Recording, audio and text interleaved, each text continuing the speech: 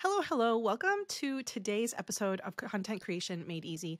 I'm your host, Jen Liddy. I'm always talking about ways to make your content easy, but there's something else I always talk about, which is making your content purposeful. We're not just here making content for shits and giggles, people. Like, we are not just doing this because it's fun to write blogs and it's fun to interview people on podcasts. Although those things are true, we want to monetize our content. Today, I'm bringing you an expert, Patty Farmer, who is a marketing and media, I'm going to call her like she's just a strategist, an expert. She's a speaker. She's a podcast host. She's actually got a magazine too. Like this lady has a lot of things going on. And I know that wherever we wander into today, we're going to have a great conversation. But the goal of our conversation today is to help you think about monetizing your content. And it doesn't need to feel gross. It doesn't need to feel pushy. In fact, we're going to talk about ways to do that in a way that feels really good for you, because the purpose of your content is to lead your people someplace so that you can make some money while doing all this stuff. Patty, thanks so much for coming in today. Appreciate it. Thank you so much for having me. I'm excited and I love this topic. Yeah, well, I figured you would love this topic. This is kind of your specialty. Hey, tell us a little bit about what you do and who you help. So I do marketing and media, right? So marketing, media, money, that's also my podcast, magazine, event. So everything I do is really around that, mostly because I feel like people struggle with really mastering their marketing, right? And they also struggle with how to leverage the media. And most of all, they struggle with how to use both of those things to monetize their business. And those things come simple to me. And I always like to say the thing that comes the most simple to you is probably the thing that other people are struggling with, right? Because sometimes, you'll look at social or you'll listen to people and you're thinking, that's not rocket science. And then you'll talk to people like, well, I don't know how to do it. And then I think of things that to me, other people say that too. And I'm thinking, no, that's really a struggle for me. So we just have to know we all have gifts. Yes. Right? And we just need to recognize that that's why we like to consume content. Because we like to consume content so that it can kind of fill in the gaps, I believe, that can really help us. I love what you said in the beginning when you were introducing your show about sales and monetizing and having it not feel icky. Because I think that's important, because I think a lot of people, it does. I think that the biggest mindset shift is that sales is leadership. You are leading people into something that helps them. And if you do it with a mindset of service, right? I serve, not sell. That is everything I do. I serve, not sell. It's just an invitation, and I think the reality is my coach helped me many, many years ago when I decided to be a speaker. She said, the thing is, Patty, if you give people content and yet you don't tell them what the next steps are, you're actually doing them a disservice. Yeah. And I think that once we shift that, it really helps. And so when you're talking about monetizing what you do, I think if you can get that shift first, it will really, really help everybody to be able to move forward. I want to stay on this topic for a minute, because I've heard this a lot. Sales is service. Marketing is an opportunity to get your problem solved or to have a great experience. But I think that it's hard for people to create this mindset shift because there's something that they first don't trust the person who's making the offer, right? Like that is a big issue for people. But the second thing is like, even if you didn't trust the other person, do you trust yourself to have like a back pocket thing to say, no, thanks, I'm not interested. This isn't the right time for me now. This isn't a good fit for me. I feel like people like to, there are a lot of shitty marketers out there. There's a lot of scam artists. And so I understand not feeling empowered to like trust everybody. But once you trust yourself and you're like, this just doesn't seem right to me, or this doesn't feel right to me, or my intuition is off here, or I don't connect with this person, or this person wants me to do something that doesn't feel right to me. That is the moment that you can, first of all, not accept sales that don't feel good to you. But I think that also helps you lean into your content and your marketing and your selling in a way that makes you feel better about doing it, because you have to understand. And I don't think a lot of people do this. I don't think a lot of people give credit that I could say no if I didn't want to buy this thing, right? And so you really have to be confident in knowing what it is you need. And as a marketer, you have to be doing the same thing. Like, trust your audience. You don't need to be salesy in order to make the connection with them. How do you feel about that? There are so many things that you said right there that we could Yeah. unpack. I'm just going to touch on a couple of them that I think are important.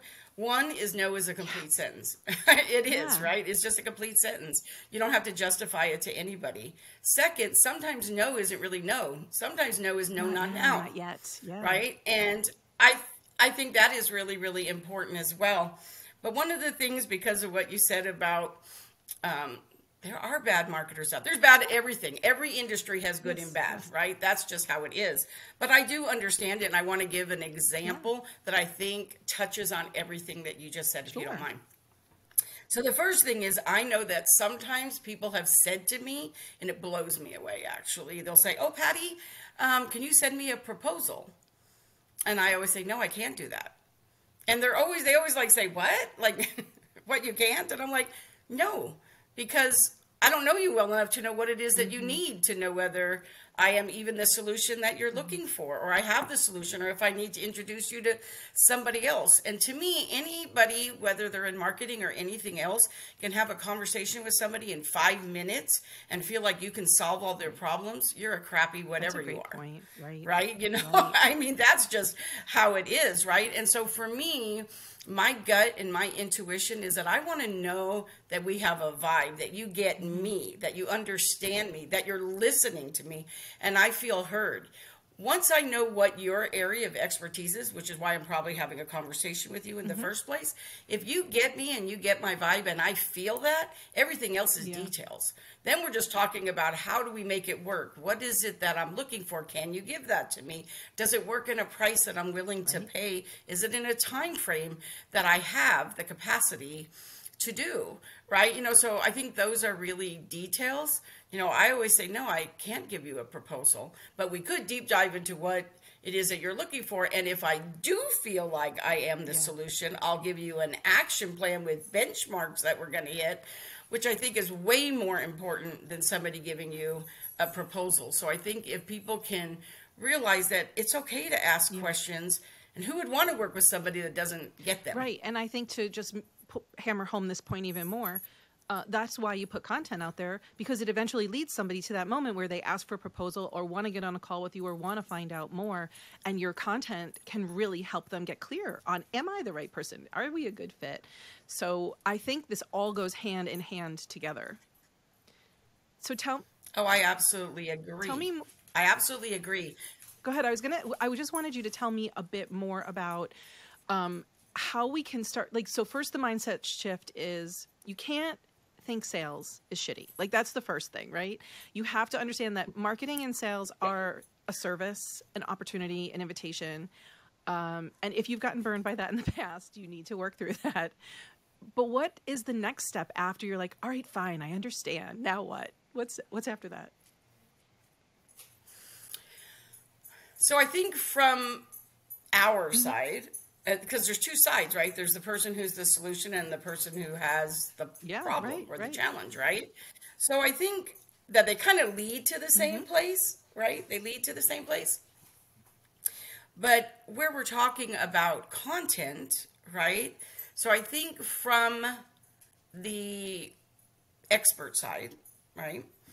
I think it's important that when we're doing content, that we realize that there is a journey, right? There's a journey for our ideal client. And I think that the biggest mistake I see with people where they don't understand or they think their marketing isn't working or it's not monetizing is because they're trying to speak to all people in that journey at the same time. And I'm sure you can speak to this too.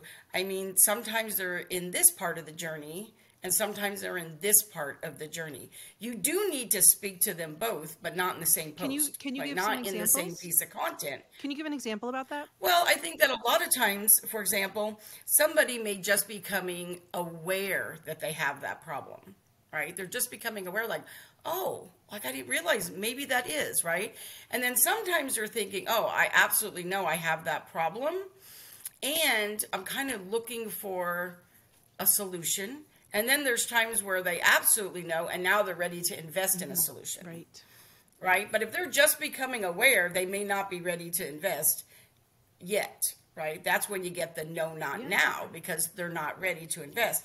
So you have to realize that when you're putting out content from a marketing point of view, you do need to speak to people who are just becoming aware of what maybe your solutions are. But you also need to speak to them with content of, if they are aware, like what some of the next steps or how they would recognize it, or maybe how they would start thinking about what some solutions are. But then once they get to that part, now they just want to identify, okay, now I have that and I'm ready to invest. Who is the person that I want to invest in? Now they're evaluating who that is. So you just have to know that people are in all stages of that journey, and making sure that when you're producing content, that your content addresses all of them. But it doesn't mean you make a 700 word post trying to address them all, because the one you want to talk to might be down here and they didn't even stay longer than this because that wasn't them, right? So that's why I believe we repurpose content. You can add a little more. So there's a lot of different ways to do that. So I think that is really important, and it is definitely important when you want to monetize your content. Yeah, I think as marketers, content creators, beyond the journey that they're on is making really clear what you do as the expert, as the potential solution, and what you don't do. For example, I am often at this point in my life not looking for a group option. I want a one-to-one option. If I'm going to invest, I want it to be fast and I want it to be personalized. And that's just where I am. It's not where everybody is. But if people... if somebody is only looking to work in a group, they have to know through your content that that's what you do, or a digital product, or one-to-one, or whatever the hell you do. But I think that also needs to be part of the content. In order to monetize your content, you need to attract the exact right people who are looking for the solution in the way that you provide it too. Oh yeah, delivery is really important, I feel too. And I think a lot of times what happens is people are feeling fear. Like they're afraid if they come right out and say that they will like eliminate certain people. Like I have to tell you, I have said for years and years and years that I market to women and the right men show up. Like that's just how my business rolls. I always have several male clients, but I have 6 daughters and I come from a family of 5 girls. So with that said, I really relate to women and I love working with women.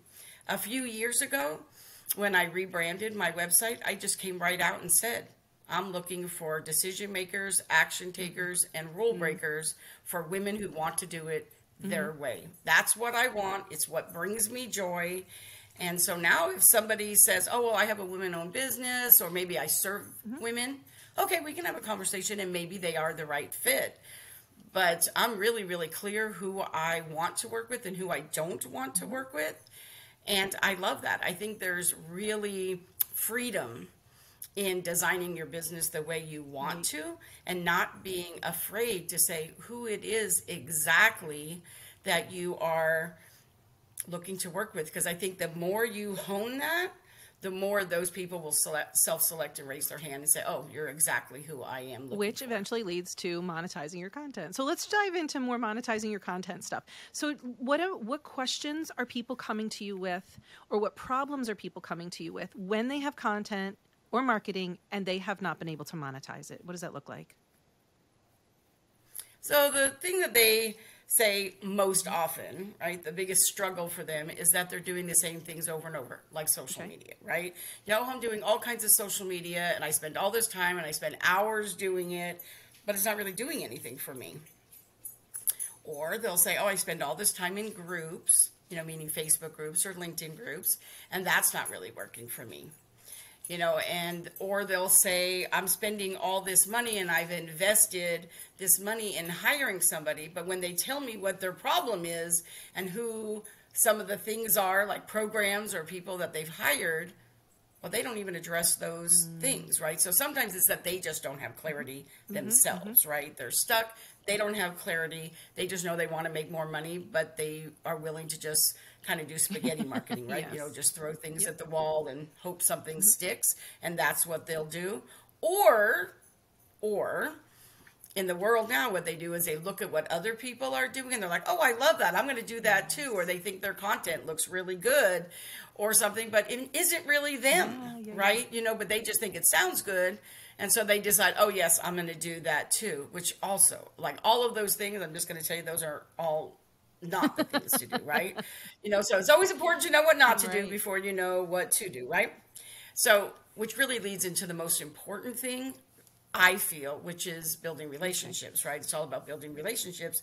And I always like to say all the time that the only difference between a contact and a contract is the R, and that R stands for relationships. It's really where it is, right? Is making sure that you build relationships, because when you do that, you ask better questions. And to me, I have to tell you, Jen, that is really where it's at. So for example, can I give you examples? Okay, so here's some of the examples. People will say, oh, Patty, I get on all these calls. You know, I meet these people. They tell me you should do reach out. You know, I do them on LinkedIn. I do them on Facebook. You know, I'm using, you know, artificial intelligence, you know, whatever their things are that they're doing. And they're like, they're not attracting the right people. And I'm having all these conversations. And I'll say, good, let's talk about those conversations. So I have to tell you, it is old school, and it didn't work then, and it really won't work now.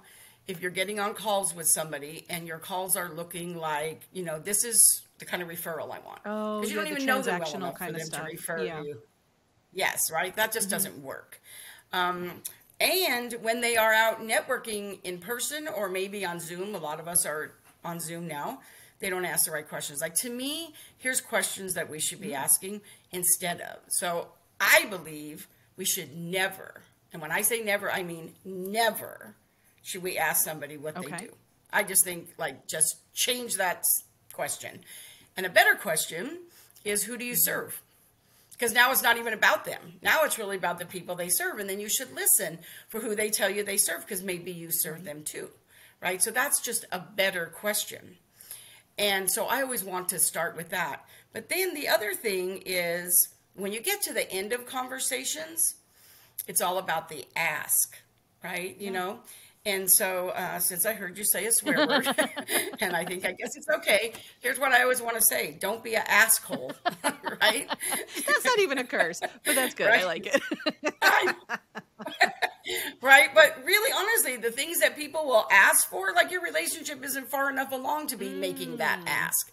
There's so many easier asks that will help you to monetize your business, really, if you just ask better questions. So for one, if you meet someone and they tell you who they serve, and you can really see that they serve some of the best people, or that you serve, right? They serve some of the same people that you serve. You really kind of get the right vibe for them. Like, then a question you should really ask them is this, you know, is this your first time at this event? And if they say, oh no, I come all the time.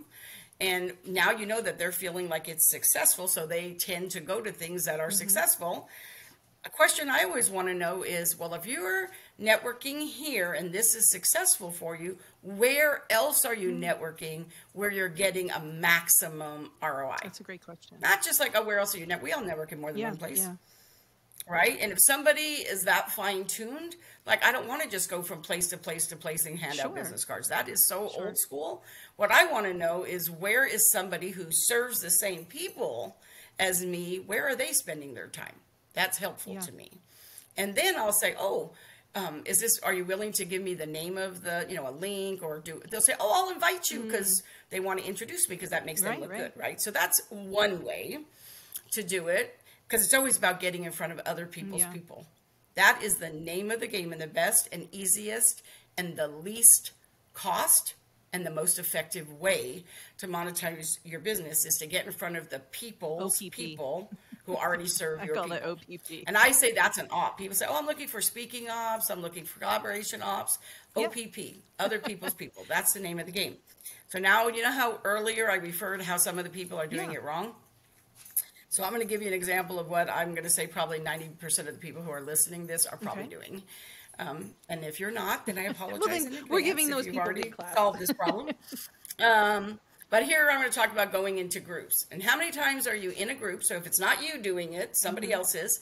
And somebody will post something, and they'll say a problem that they're having and what they're looking for. And then like 500 people, like vultures, actually get in the comments and start talking about, oh, I can help you, I can help you, I can help you, they don't really know enough either to know if they can really help them, right? So here's a better way to do it. So a better way would be, if you're going to be in a group, the first thing you want to do is know what the group's about, who does it serve, right? What do they have certain formats? And then what you want to know is you want to actually get connected to the host or the organizer. And a good way to do it, a lot of times I will go into a group and I literally already know they have marketing people in there. But marketing is a huge umbrella, right? It's a huge umbrella. And I always want to know. So I will go to the host, and you don't know if she already has a relationship with that person or not, right? So I will go to her and say, hey, I noticed that you already have a marketing person here. Don't want to step on any toes. I would really love to be introduced to her so we can see if maybe there's some gaps that we can fill for each other. Maybe there's a way for us to collaborate. Two, I really want to know what's the best way that I can serve your group. Like, this is my area of expertise. As a participant, is there something that I do that could serve as a them? participant? Yes, and I will literally invite them to do the same in my group, right? And what will usually happen if you do it right and sincerely, they will say, oh, no problem. Susie, yes, I have used her for networking myself, or used her for marketing. She does great websites. I actually don't do websites, right? So you'll say, oh, wow, we don't do the same thing, right? And she'll introduce you to people and say, oh, well, let me introduce you to this person, and this person's in the group. You're going to want to make sure you know that person. She'll literally do half your work for you. But not only that, because you went to her and did it right, she's going to talk about you in the group. So all the people in the group that may also be loyal to Susie, right? It's almost like she's endorsing you now. So now it's okay, right? So use your time wisely and know who are the people you should first connect to, which really should be the host or organizer. And then if you notice in a group, there's always a handful of people who are the top contributors that are always the ones talking in the group. And you want to make sure that you're in groups, of course, where there is engagement, right? And people aren't just posting and running and stuff, and getting to know them. So that's one of the things. The next way is, we all have probably received in our email and in our social where people are having summits or they're speaking somewhere, right? And they're all talking about that. So I have to tell you, that is like gold information. I love summits, even though a lot of times I go, I very rarely listen to them live because I'm just too busy, but I love doing the replays. But what I love most of all is looking at all the experts. I love the experts. I love looking at their titles. I love looking at their descriptions. I love having them, telling them that I've seen them there and I'd like to interview them on my podcast or have them write for my magazine if it's appropriate. But the thing is, I love looking at them because they're doing something. So they're doing something like speaking or being on a summit, which means they're doing something to monetize their business, which means they're looking for opportunities to monetize their business, which is a perfect segue where if you have a summit or you have a podcast or you do master classes or whatever you do to lead gen in order to monetize your business, is there an area that's not your strength? Because we all like to focus on our strengths, but I always like to focus on the things that are not my strengths. I don't like to write copy. My least favorite thing to do. It's why I publish a magazine, because I decided I didn't want to blog anymore. I didn't like doing it, so now I publish a magazine. So for me, I will always be connected to so many copywriters, because whenever I'm going to do something, first person I go to, because copywriters doesn't mean they're always good marketers. That's a very and my stuff will get to the, it'll get it to the marketplace faster. So they write the copy, I'll do the marketing, and it works really, really well. So look at all the places everybody else is spending their dollars marketing. That's really strategic and thinking. And they look and say, oh, it's right, it is, right? It's really looking at, first of all, what are your strengths? What are your weaknesses? And then strategically thinking, okay, these are people who are out there doing this work, then they probably want to do it some more. They might be open to having me on, or I could have them on. Like, it's just a different way of thinking. When we need to think about monetizing our content, I think we need to be more strategic in 2023 because it's noisy out there. Posting more is not the right answer to monetize, especially on socials, is not the right answer to monetizing your content. The other thing I wanted to kind of pull apart a little bit, you are asking really good questions, right? Like, so instead of asking, what do you do? Ask, who do you serve?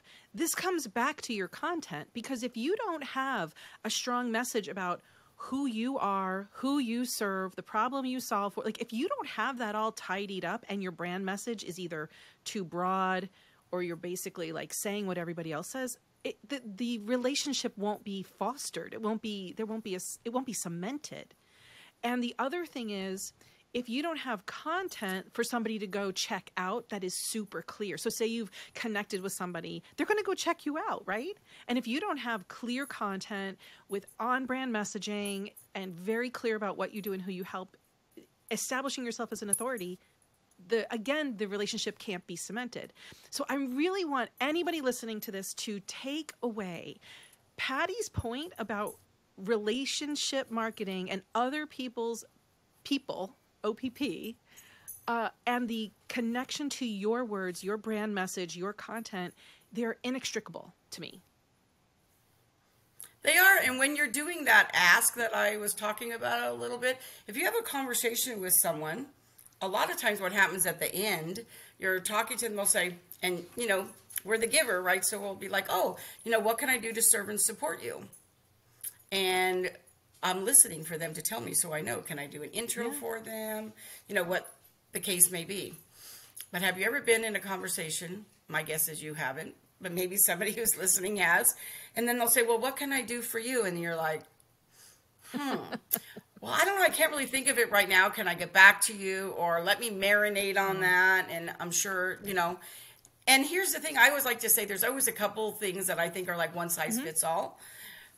Like one of the questions that I feel like is a really easy ask is to say, now that we've had this conversation, you've got to know me a little bit better.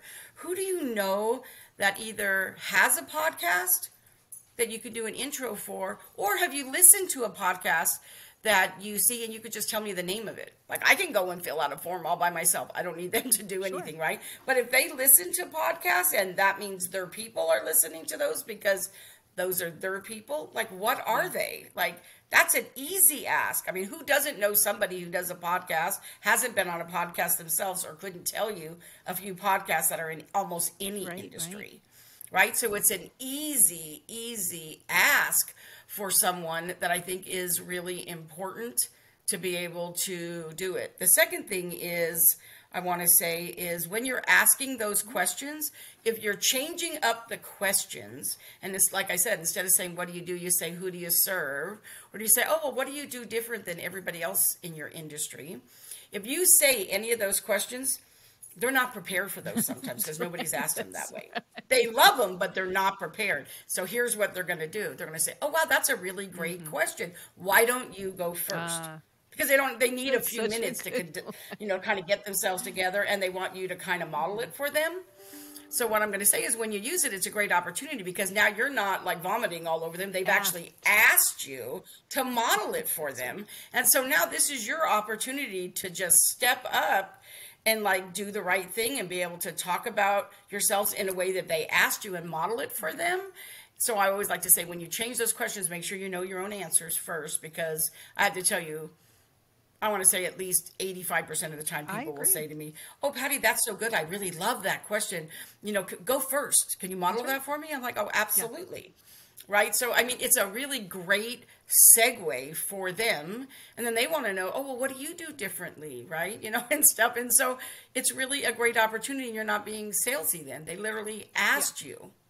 So there's a lot of ways that by asking the right questions, they will ask you what you really want to be able to tell them. And if you're talking to people who literally have access to the people you want to be in front of, I always have assets. Like, think about what are your assets. And your assets doesn't have to mean you have a podcast, you have a magazine, you have this. It could be that you are power partners with someone who does. It could be that you are cultivating relationships with people who have podcasts with the people you serve. So you can say, oh, I would love to introduce you to XYZ. They have a podcast about this. I think they might be the perfect audience for you. So it doesn't always have to be you. I think we kind of get caught up in ourselves. But the reality is when you talk to somebody, you just need to be able to serve them in a way that's beneficial for them, and reciprocity will do the rest. They will want to serve you. Those are great insights. So the number one takeaway I'm hoping people make for this year, for 2023, is relationships are vital. And Patty gave us so many concrete, great examples. And if you haven't shifted your mindset yet about sales is not sneaky or sleazy, that sales is service, marketing is opportunities and invitations, listen to how Patty talked today. She talked about asking and being interested and being curious and being clear. There was nothing in what you said today, Patty, that felt pushy or gross. These are relationship building, and it's relational. It's not transactional, and that's what I'm hearing from you over and over and over. So, a way to market yourself and monetize your content in 2023 is relationship marketing, and I think that's a big takeaway for people. That and I wonder, it does take time. It does take effort. It has to be intentional. But how much time are you freaking spending on TikTok and Instagram or Facebook groups where you could have had a great conversation? Like Patty and I have had several great conversations where we see ways that we can collaborate with each other, but also introduce people to each other's groups of people. And that is a much better use of my time, I think. I agree with you. And I think if I was going to give somebody one question that they could ask themselves would be, if you were going to think of your business as an ATM, because that's what we want it to be, right? Is an ATM. The question I would say is thinking about relationships. Are you making more deposits or more withdrawals? That's like the name of the game, really. Like, are you making more deposits or more withdrawals? Because I like to say, if relationships are the currency in today's business environment, how fat is your wallet? Right? Yeah. So that's the name of the game. Patty, tell us the best way to get into your orbit. So the best way to get into my orbit is nice and easy. Is just go to my website, pattyfarmer.com. They can find everything: social, magazine, podcast, my assessment, every single thing they could possibly want to know more about me is on my website. And that's Patty with a Y, Patty, not an I. Patty, is there any one last nugget that you want to share with the audience before we sign off today?